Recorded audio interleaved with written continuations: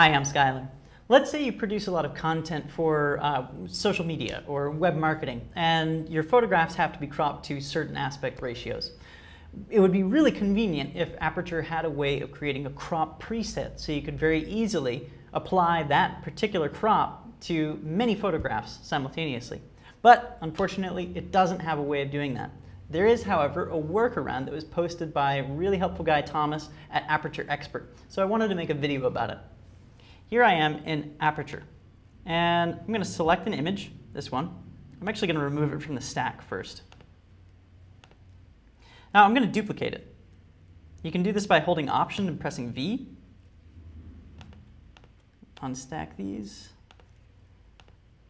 Okay, so I've got an image now, and I'm actually going to create a new album. You can do that by clicking as I did or holding down Command and pressing L. I'm going to call the album Crop Presets and make sure that Add Selected Items to New Album is copied. Click OK. All right, so now that's in the album.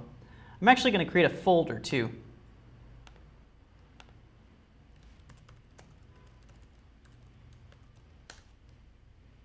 Put this up at the top and put my crop presets in there. I'm going to give this number 1.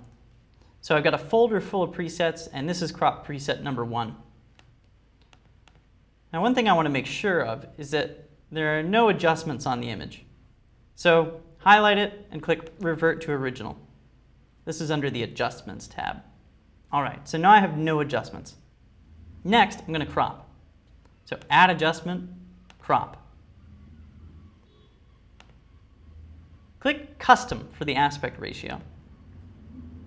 And type in the pixel dimensions of the image you want to create. So for example, the Facebook banner, which is 815 pixels across by 351 high. So let's type that in. 815 by 351. Okay. So you notice that it actually went way down. It was actually those pixel dimensions.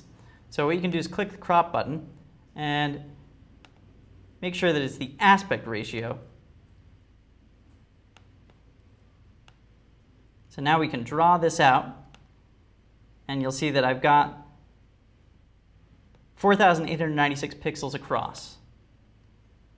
And I'm just going to crop the image where I want it for the heck of it. Click Apply. All right.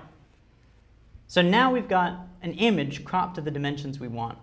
But what good does that do us? Well, remember that it's the only adjustment on this image. And this image doesn't have a rating either. So let's say that I want to apply this crop to another image in my library. Check this out. Remember that you can lift adjustments. So you could either right-click on the image and click Lift Adjustments, or you could use the shortcut. So hold down Shift, Command, and C. And that'll lift the adjustments off the image. Now go to your library and find an image. Let's use this one. To stamp the adjustments, you can either right-click on it and click Stamp Adjustments, or you can use the shortcut Shift, Command, V. There we go. It's the right aspect ratio, and all I have to do is press C and then reposition it in order to crop the way I want. So using this method, you could see that you could create a lot of presets for different aspect ratios very easily and save yourself the time of typing them in over and over again. Thanks for watching. I'm Skylar.